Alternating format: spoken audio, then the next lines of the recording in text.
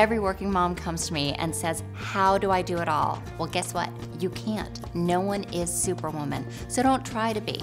I like to think of it as thinking of yourself as a ship that you just don't want to capsize. You don't want to steer too much to one side of work or too much to the other side of home. And also, don't let guilt be your guide. If you spend all of your time feeling badly because you're not at work enough or you're not at home enough, you're always going to be in the down position.